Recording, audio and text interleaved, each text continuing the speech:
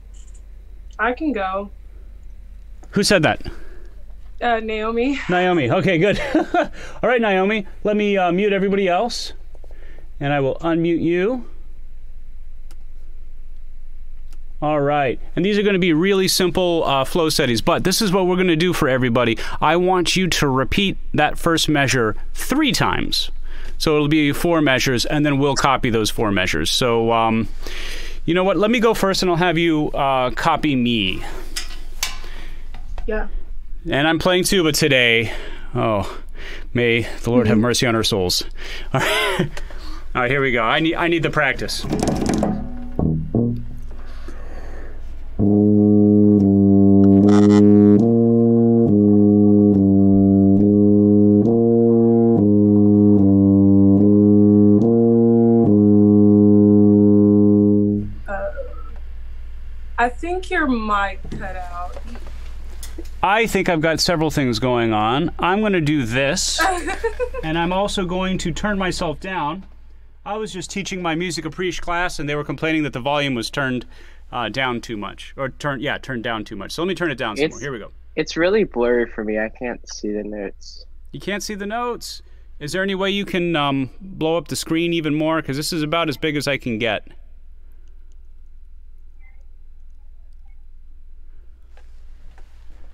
Let me see if I can make it even bigger.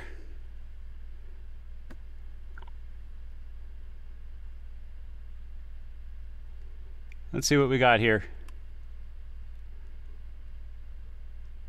Is that better? A little, yeah. Okay. A little means yes. Here we go. All right? Yeah.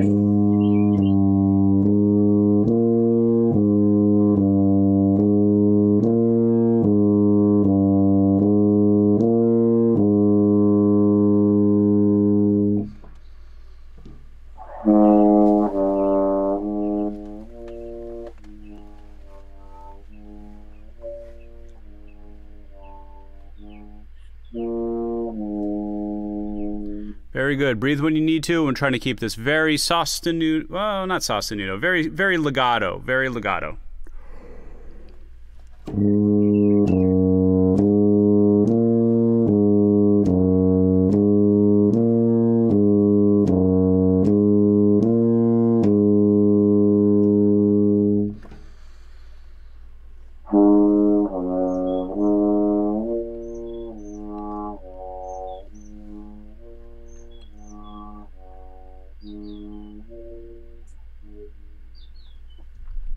Breathe before you need to breathe. Keep it on going. Yeah.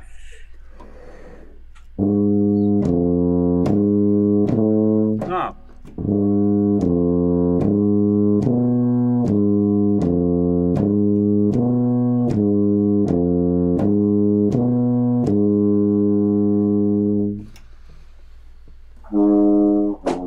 Wait, is that a F? Low F? Okay. Low F and C flat.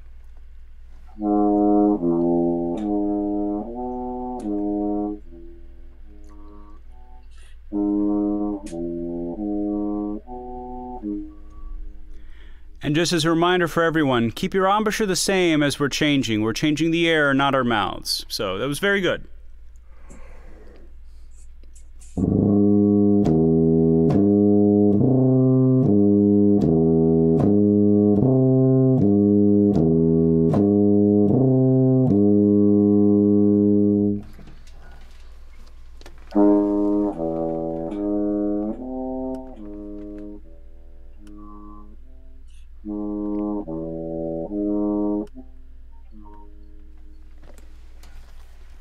Now, for anyone, hopefully everybody here's got a trigger on their trombone. If not, play the low E flat in just regular third position.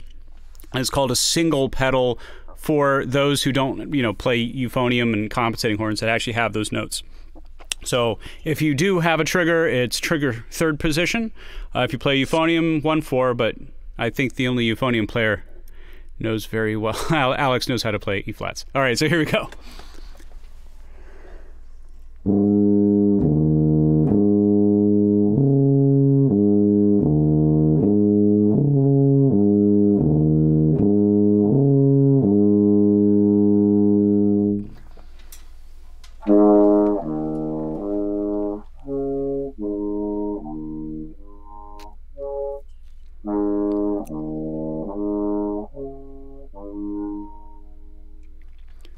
And let's just do one more. So I'm going to try to keep the basement around a low D for today. As you can tell, this book is actually written for bass tuba.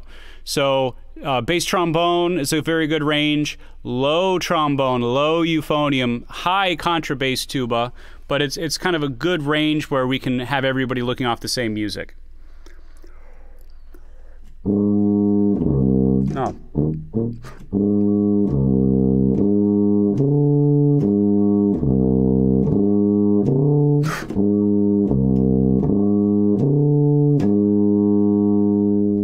You can tell I need the practice. So keep going.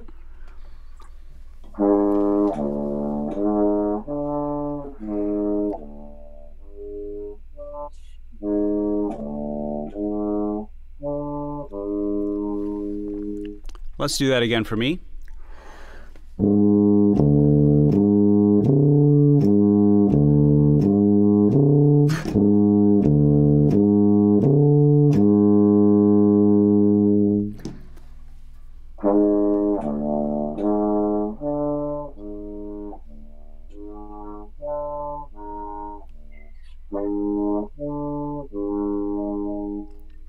And one more. Here we go.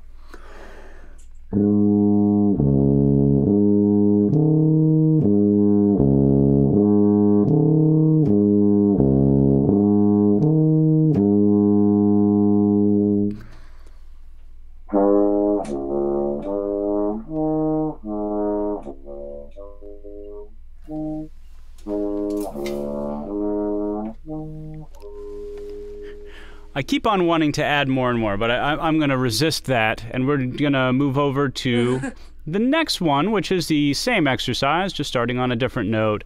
And just to be fair, very good job, Naomi. Let's move on to someone else. Alex, want to help us through this one? Sure. Absolutely. I'm just debating whether I should have you go first, because I'm probably going to get my transposition wrong. This is an E-flat tuba, and I'll every time I look at bass clef, I keep on switching back into euphonium fingerings if I'm not careful, so I just need to do a focus exercise. So, all right, let me go first because I need the practice, and then you can be the anchor that helps everyone match pitch all the way through.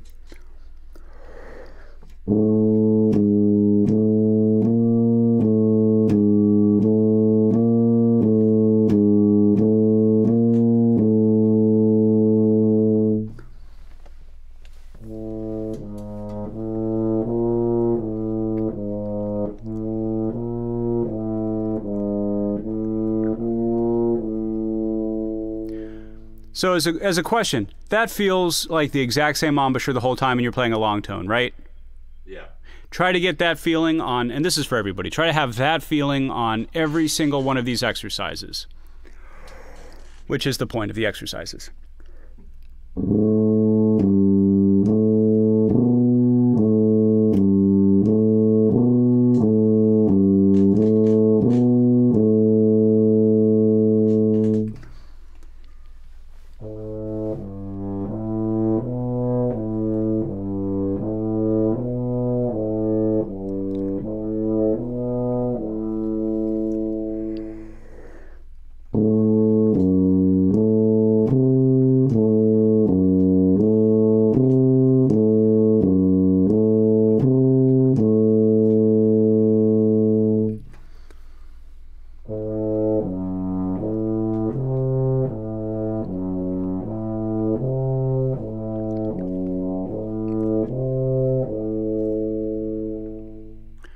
And also, when you're listening, listen to your vowel and just hear yourself singing the O vowel the whole time.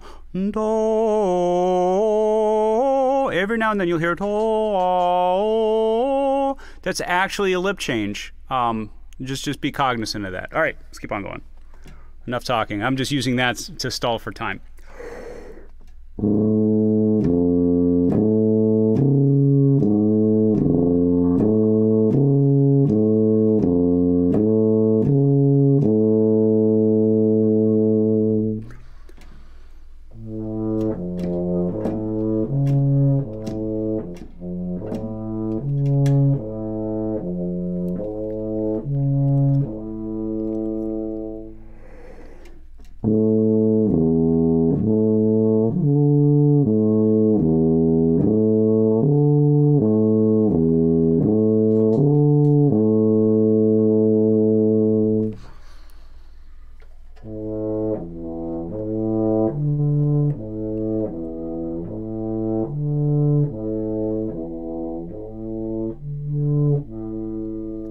Great. Oh, what am I doing?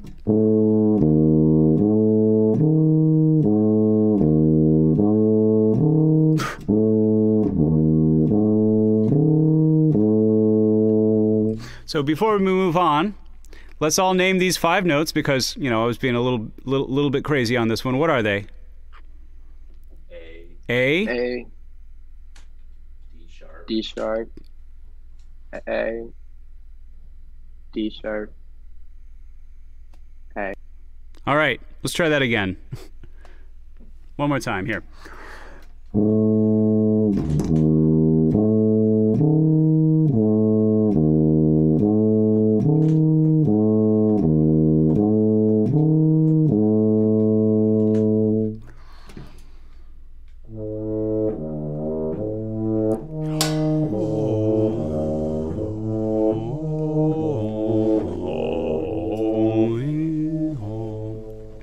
Nice.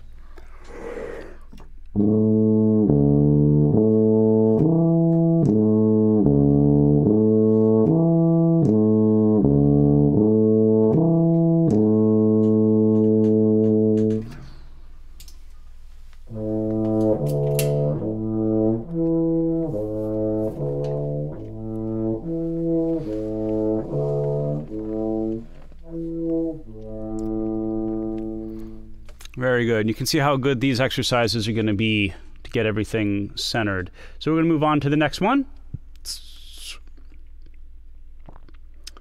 And 1, 2, skip a few. Let's do this one here at the bottom. Starting on the concert C. And who should I pick to torture this time? Let's pick Cody. How are you doing today? Let me unmute you. Are you there, Cody? Maybe not. I don't think it's unmuting.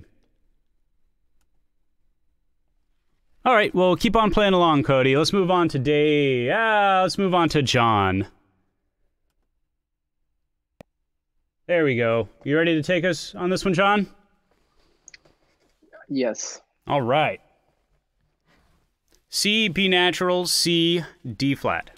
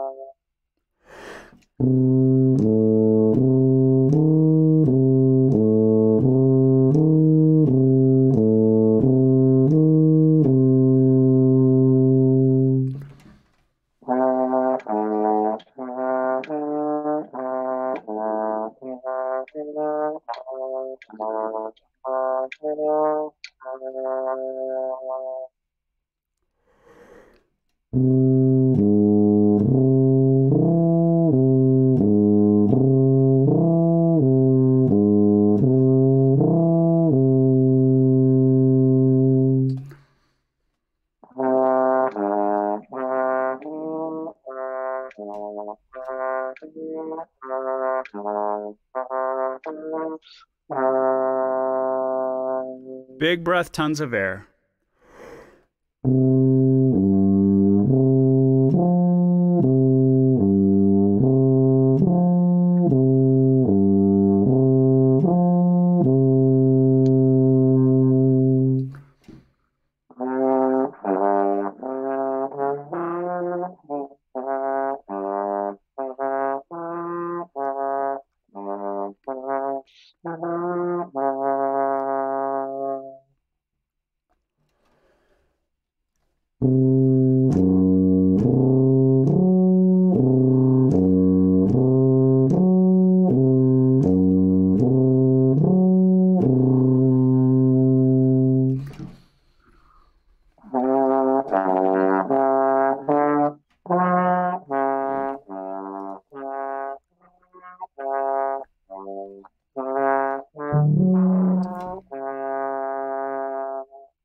little higher on the F sharp. All right, keep on going.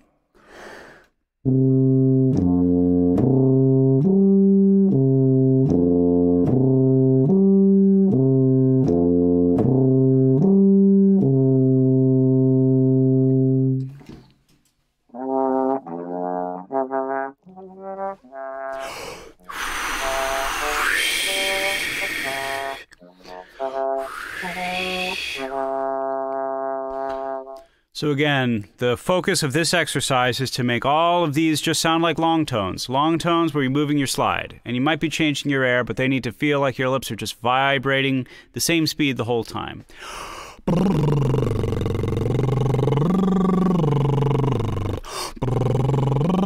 And that's the goal. That's a very good first run of these, and you can find out real quickly. The exercises where you just hold the same fingering and practice a bunch are good.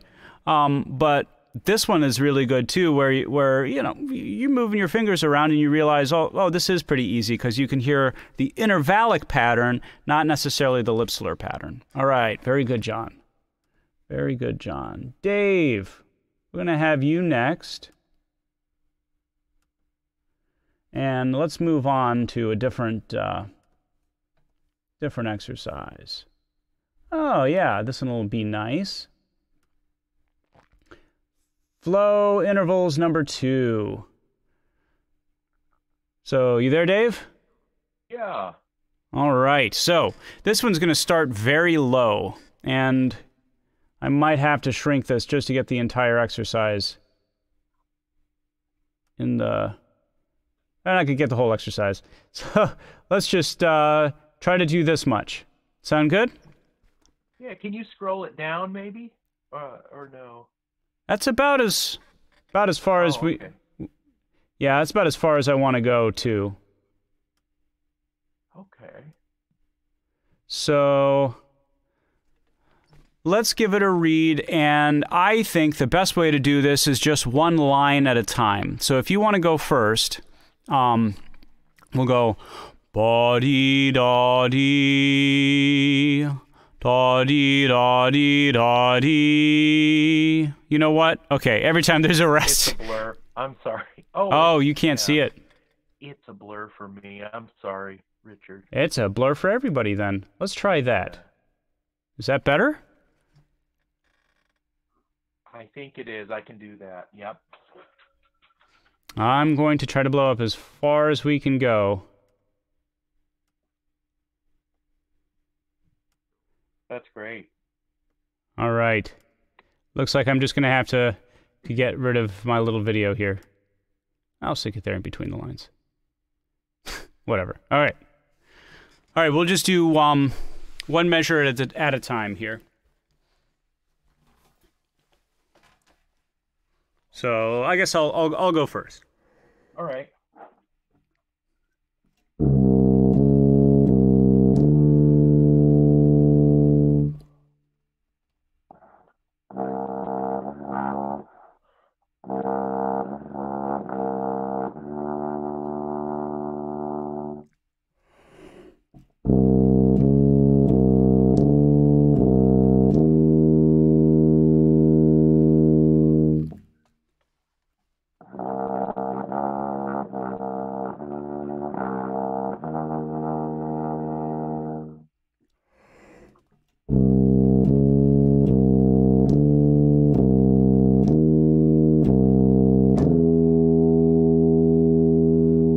And I'll take it slow.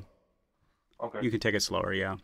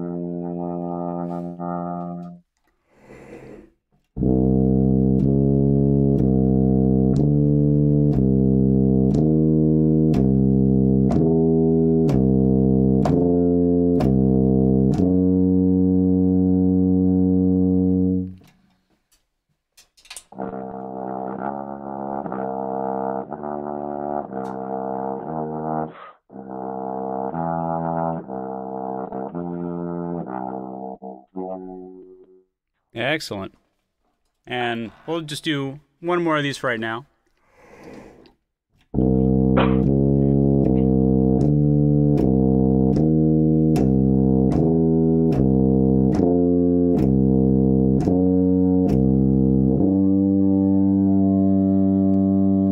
There it is.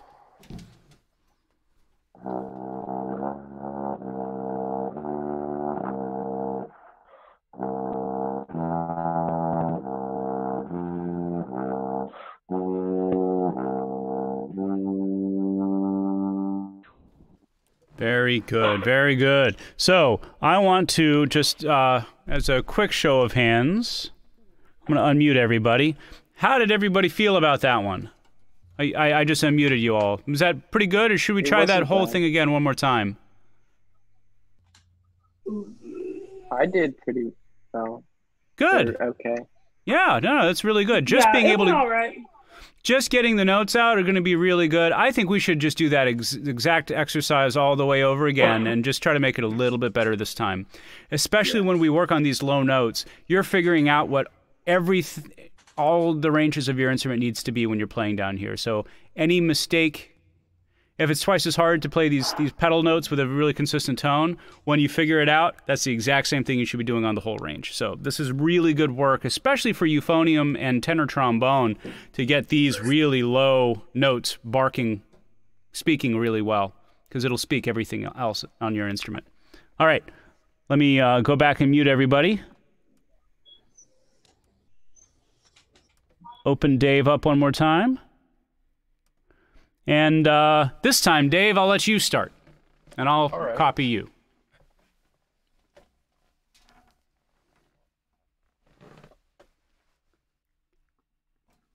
Whenever you're ready. Uh-oh, Dave, are you there? I don't think he's there. Oh, now you're there, right? Oh, okay. Let me try that again. My internet cut out. Huh, that's not good.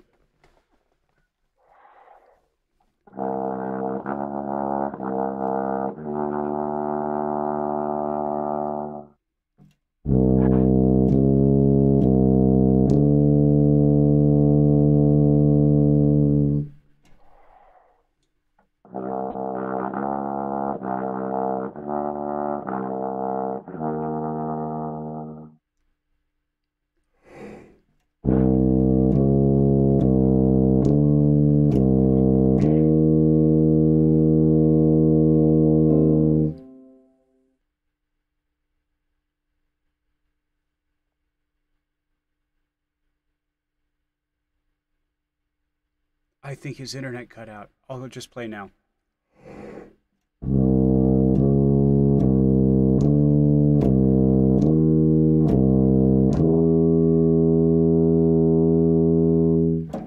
Are you back, Dave? Yeah. Oh, yeah. Okay. Did you hear me on the other one? No, it cut out. Oh. Okay, here's the fourth one. Okay.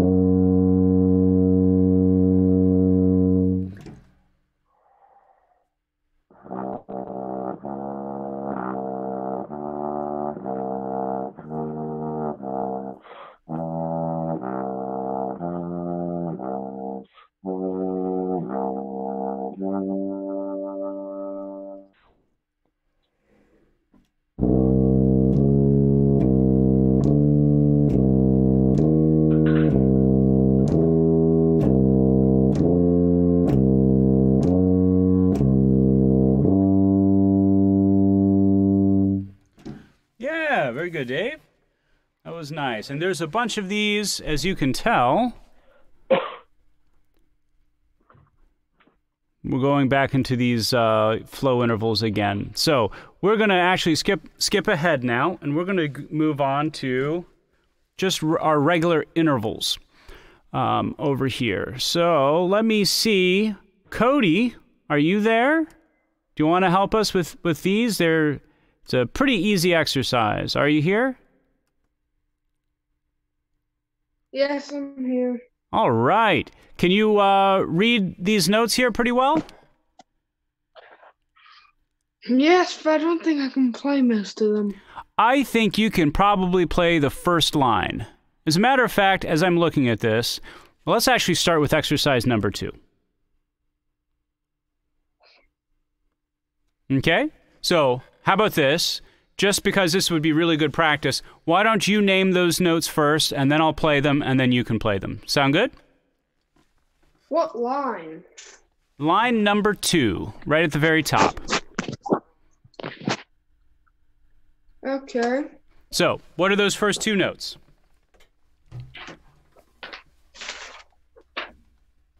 I can't see the first one. Oh, is it cutting off? Yes, I can see G though. Well, this one's supposed to be a C and then a D flat. Can you read it? Wait, which line? It should be the top line. The one Oh, that top? says 2. The one that says number 2. I don't see that. I wonder if it's cropping yours out. Can you see it better now? Yes. All right. So do you see where number 2 is? Oh yeah, that is C. Yes. Yeah, that is C flat. C. So C and then? C and D. C and D Flat. flat. Very good.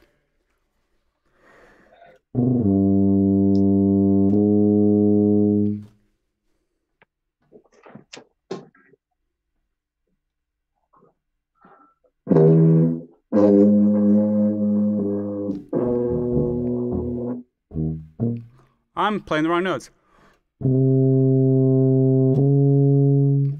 Your turn. All right. How about this? Why don't we just move on? We'll play this, and I'll just let's all name it together and play it together, but I'll just put it on mute. So it's going to be kind of I want to skip ahead because I don't want to put you on the spot too much there, Cody. All right, so you keep on practicing with us. That won't be a problem. Hey, Alex, since you're here next in my line, why don't we just go back and forth? You can go first. Sound good? Okay.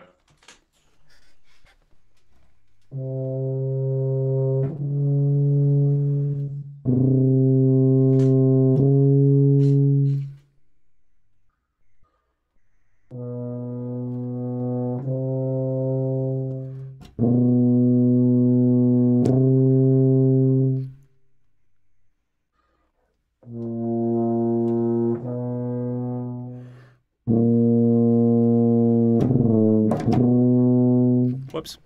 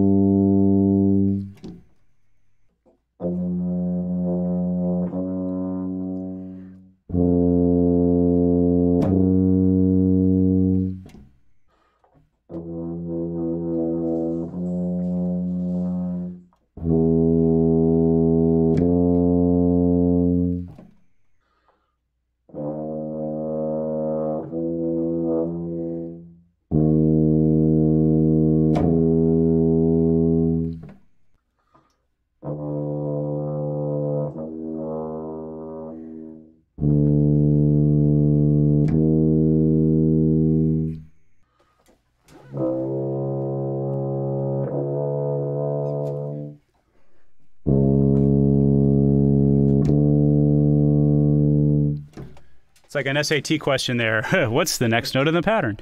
All right, very good. So here's my question for you. As a musician, what do you think the benefit is to practice something that's seemingly this easy? What is it that you're actually working on if it's not just being able to play the right notes? So for like me, it's to make it look and feel effortless. Okay, that's a very important thing. What's one way that you can be specific about that? Because generally somebody, well, no, you're right. An audience member would say, "Man, you just make that sound so easy." That's a term. But what are the specific things in the way that you make it sound that make it seem very easy? I guess I would say airflow. Okay, that's kind of a big thing. That's your airflow is going to be the thing that makes your sound in a certain way that an audience will say, "Oh, that sounds really effortless." So there's like a step in between. What is your control of the airflow going to accomplish?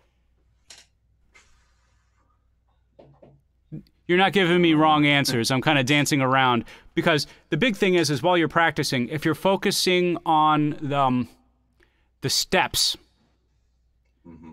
then you're going to get away from the big picture. So, like, the big picture on this, what you're talking about, the airflow and the effortlessness is, in my opinion, is if you have the same tone on all of these notes, it's easy, but it's actually kind of hard to do. But it makes it sound like it should be the easiest thing in the world. So that's the thing that we're trying to make easy. All of these notes that we're playing, we're listening for two things. We're listening to the relationship of the pitch of these two notes. As we're going through these different finger combinations, some of those intervals might want to be a little bit wider, some might want to be a little bit narrower, but we need to match the pitch between these two notes, okay? That might not be the only reason to play this exercise. The second reason for this exercise is to match not just the pitch, but match the timbre and match the dynamic. So this is a matching exercise. Don't worry about the fingers. You could miss all of the fingers. I'm certainly missing all of the fingers. I'd give you an excuse, but as the expression goes, an excuse is a lullaby to soothe a guilty conscience. So I won't give you an excuse. Although I do need to practice my E-flat transpositions here, so this is good for me. So that's what we're really working on, to match tone, match pitch, match consistency. Why? Because when we're doing all of these things, match tone, pitch, and volume. When we're doing these things, then it seems effortless for an audience standpoint because we're just playing notes. It's how I could do that, you know. I'll just practice a little bit and I'd be able to do it. And you're like, yeah. All right, enough. Let's move on. That was just a really simple exercise. Let's do number 3 as well, and then we'll move on to the next page. Sound good? Keep leading us through. Okay.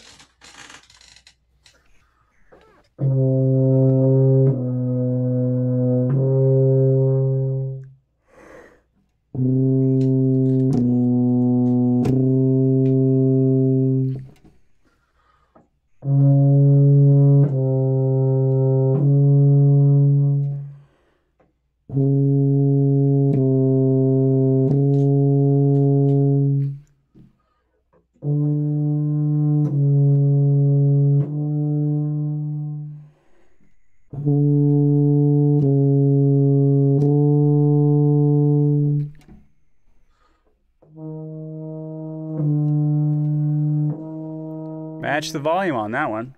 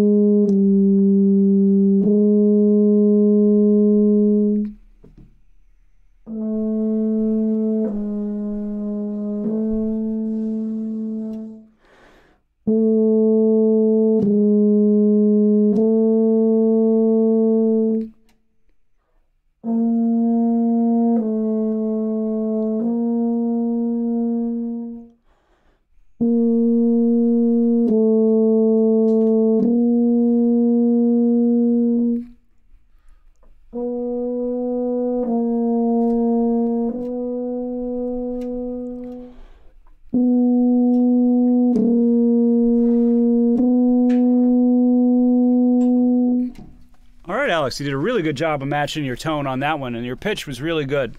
The best way to work on pitch is to listen to musicians that play with really good pitch. You know, and then listen to yourself when you're playing, and it'll become obvious after a while. Yeah, it's obviously harder than that, but that's a really, really good step. So the more good music you listen to, and the more you listen to your own pitch, the more it'll fix itself. All right, really good, really good. And this is a perfect exercise to work on improving that. So we're gonna go ahead and skip ahead. I'm not gonna do this one this week. We'll do this one next week. We'll do some of these others next week. And we're actually going to get started today on learning some bebop scales. All right? Who here has ever practiced their bebop scales? I'm going to unmute y'all so we can have a little conversation on that one. Who here has ever practiced their bebop scale? I'm hitting the unmute button. Never heard of the bebop. Okay. So, the bebop scale is a really important scale. If you ever remember playing or listening to bebop, the bebop style of jazz, one of the tenets of it is to basically see how many notes you can play.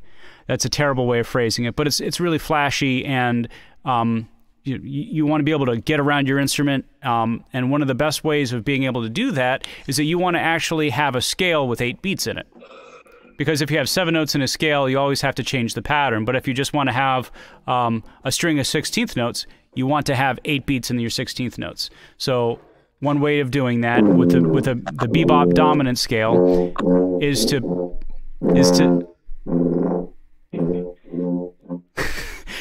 basically have a major scale with the dominant 7 inside of that. So it also acts as a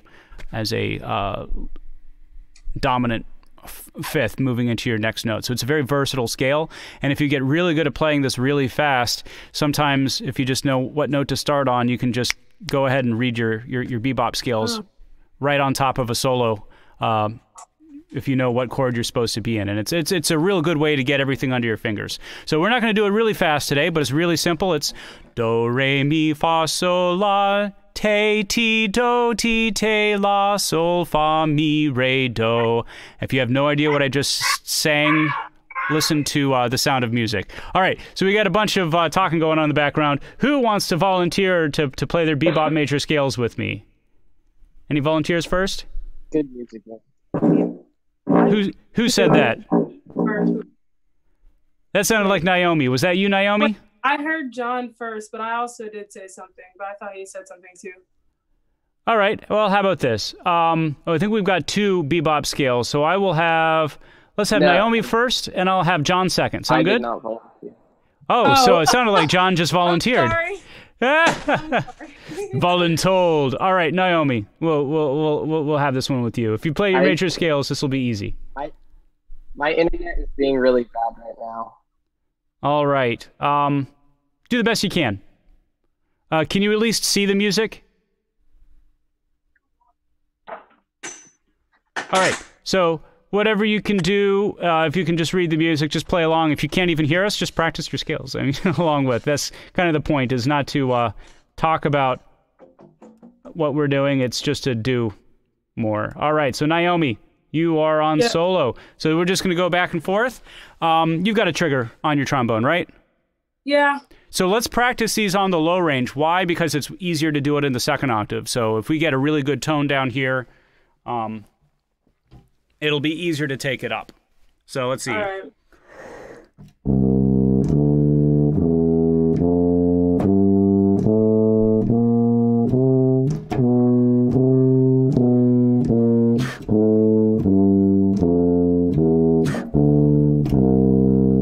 Your turn.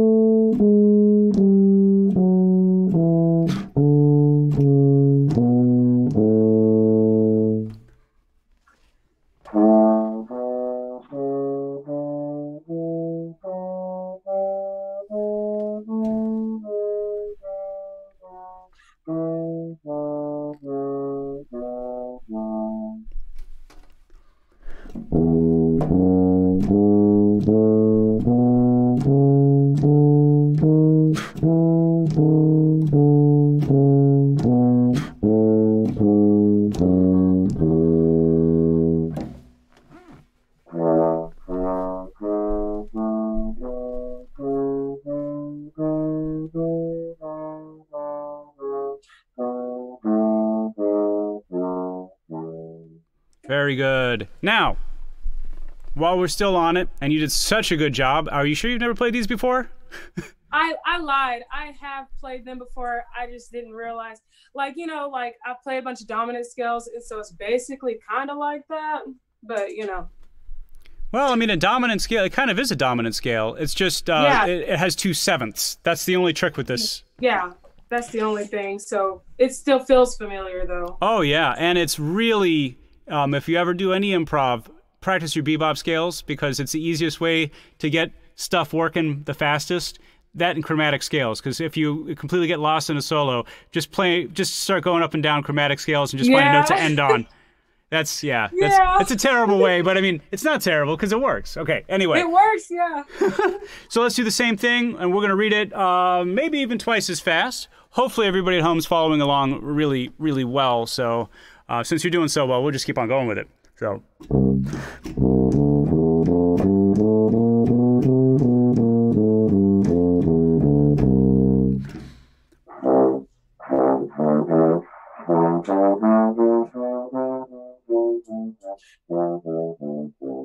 Nice.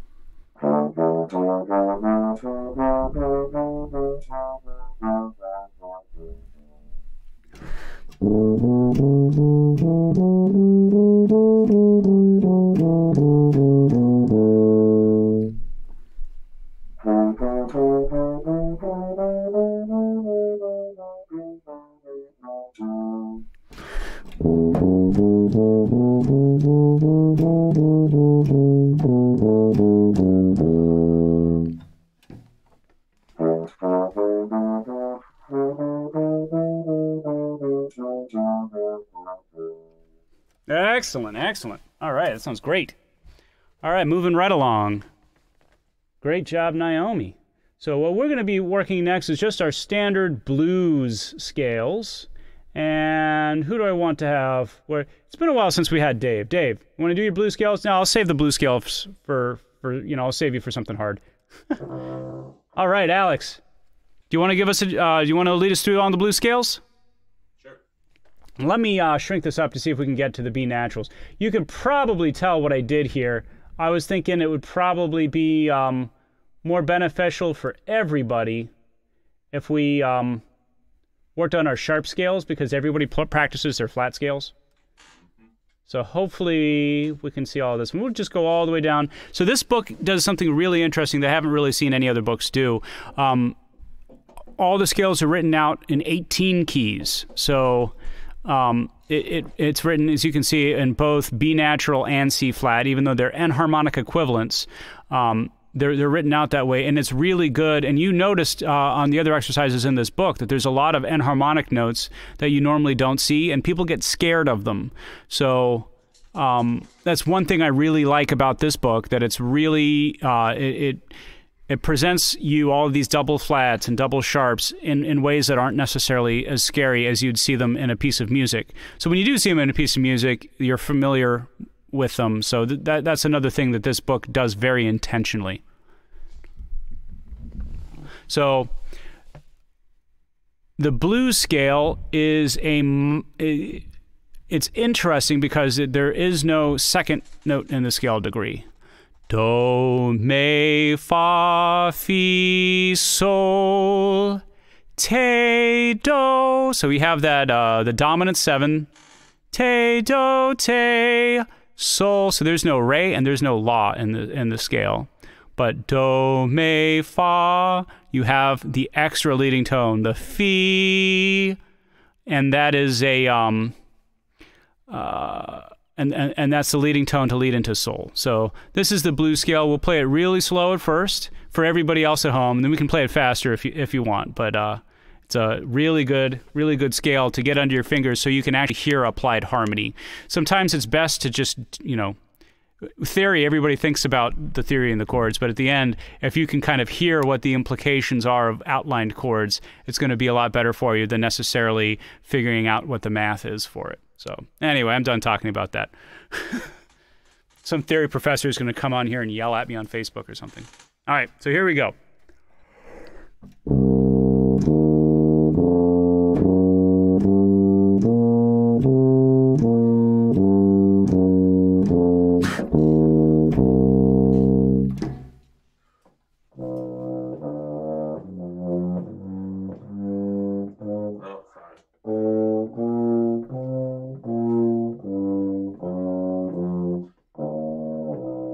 Yeah, there we go. Let's just do it again for fun, because once you get it in your ear, it'll be a lot easier.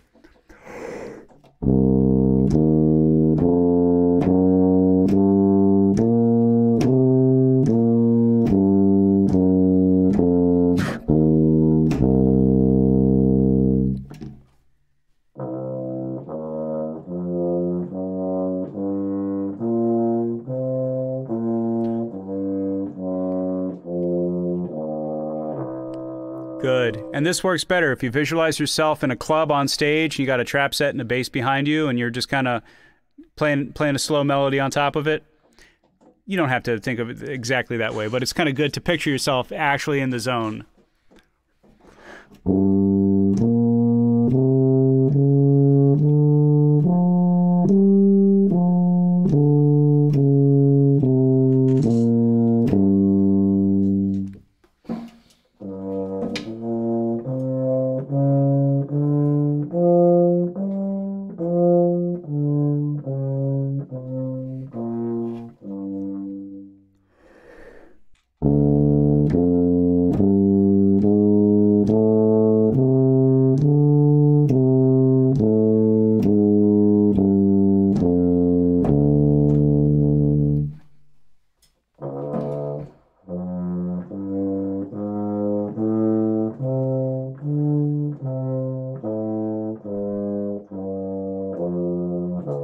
Yeah, that's it.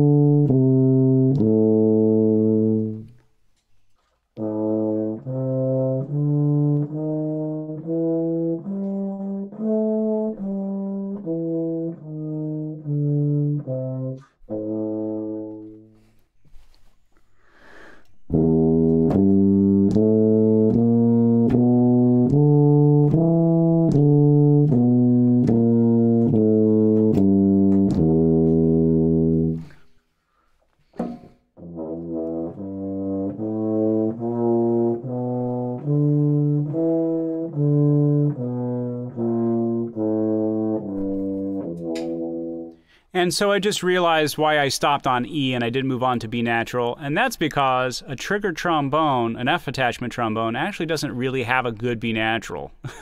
Because when you're out in 7th position in trigger, that should be your low C. So I'm not going to encourage people to practice playing out of tune on your tenor trombone. So that's really good, and I didn't even realize it is 11:57, and we're done with this one. But though, you know what, I don't want to go over. How did that feel, Alex? Does it feel pretty good? Kind of hard it's good to get it in your ear, isn't it? Mm-hmm. It's a lot more fun to play than just regular major scales, right? Yeah. All right, well, everyone did really well today. From here on out, I think we're going to spend a lot more time on the scales part of this book and just use kind of those little intros just to help warm us up before we get to scales, and maybe do about half an hour worth of scales, because there's like 68 different scale patterns in this book, and these are the easy ones, and it gets very hard very quick. So I just wanted to say thank you for everyone who came and joined us today. I think it was really good for me. I am sorry for all of the wrong notes I was playing, switching instruments in my mind, but if you don't do it, you don't get better at it. So, and high pressure situations help you remember things better. So, all right. Thank you, everyone. Have a really good Wednesday. I'll see you all tomorrow morning, bright and early. And yeah, keep up practicing. If you have any questions, comments, want to change anything, if you don't like what we're doing, send me an email and I'll mix it up. too. So, all right. Talk to y'all later.